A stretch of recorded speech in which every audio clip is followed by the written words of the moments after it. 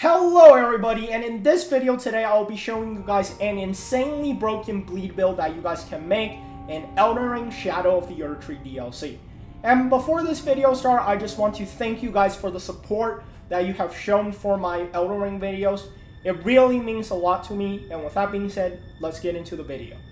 So this build video will be pretty similar to the last one. I will be first showing you guys what we're using, where to get them. Then I will show you guys how to use this build. So let's get into the build. The weapon that we're using is Bloodfiend's Blood Arm. And it doesn't really matter what Ash of War you're using. You just want the blood affinity for the weapon. And it will give you a blood loss buildup of 217.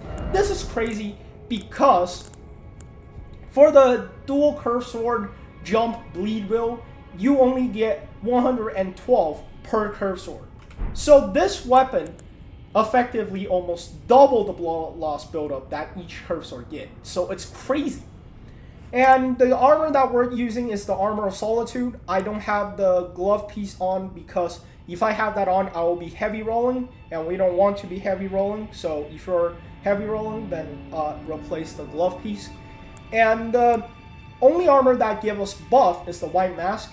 When there's blood loss in our vicinity, it gives us a damage buff. And the classic talisman for bleed build, Lord of Blood Exaltation, similar to the White Mask, it gives us increased attack power when there's blood loss in our vicinity. And because this weapon is mainly going for a charge attack build, we want the Axe Talisman to boost our charge attack.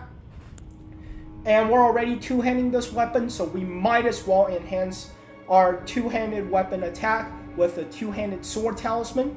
And the last talisman, just go for any damage negation talisman or that is corresponding to the element that the boss is using. So like for Mesmer, use the fire one, and for Radon, use the holy one. Simple. And now for the Wondrous Physique mix. So, like I said, this is going for a charge attack build. So we want to enhance our charge attack. And then, the Green Burst Crystal Tier is just here to boost our stamina recovery speed, because we're using the charge attack mainly, so you want that stamina recovery speed. So you can do charge attack constantly. And now to show you guys where to get the item. So first, the game is not going to hold your hand through everything, and I'm not going to hold your hand through anything. So I'm just going to give you guys the most brief version of where to get this. So first, you start at the 3-path cross. You can choose to unlock this side of Grace. But if you go over here, there's like a secret passageway. You just follow it to here, and then you just start to parkour up. And I think around here, there's a crowd of enemy. Kill them all, guaranteed drop. And another playstyle that this weapon could have is the Savage Lion Claw, which again, you start from here, and then you just follow this path, and you will find it around here. And I think where to get Craigblade is pretty obvious, but I'll point it out to you guys anyway.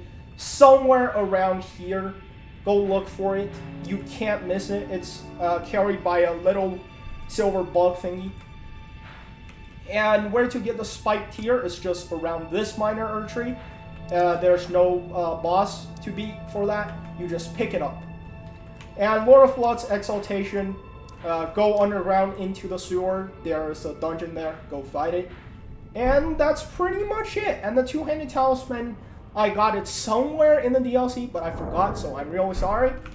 And the Dragon Crest talisman is in the church before the Millennia boss fight. So you just go from the drainage tunnel to around here. I think that's the church. You jump in from the roof, and you are then you are supposed to be able to find it. And now for the showcase. So I prefer using Craigblade for this weapon because it deals more poise damage to the enemy. So here's what you're gonna do if you're in a boss fight. So first, obviously, drink that, and then we apply the buff. And alright, let's pretend that guy is the boss, and we just walked into the boss room. And we're just gonna stand there and do this.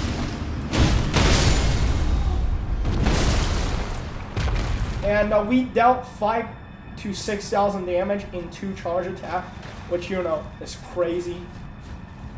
And let's say, you know, there's another boss here. But because you have, when you're doing this attack, I think you have a little bit of hyper armor. So it's less easy to interrupt your attack. And that's why, you know, you want the poise. And yeah, that is pretty much the build. And here is the stats.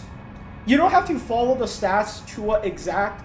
If your level is higher than mine, you could go for more strength or more endurance. Or if you want to use Golden Bow and Flame Grant Me Strength, then you can go for more faith. I think you need 33 faith to be able to use all of these buffs. But yeah, that's it for this video. I hope this video is helpful for you guys. And if you guys like the video, then maybe considering like and subscribe. First time doing this, kind of awkward with it. But that's it for the video, and the next video will probably be me discussing why I think people review bombed the Elden Ring DLC. And stay tuned for the next video. And for the meantime, I hope you guys have a good day, and I'll see you in the next one. Goodbye.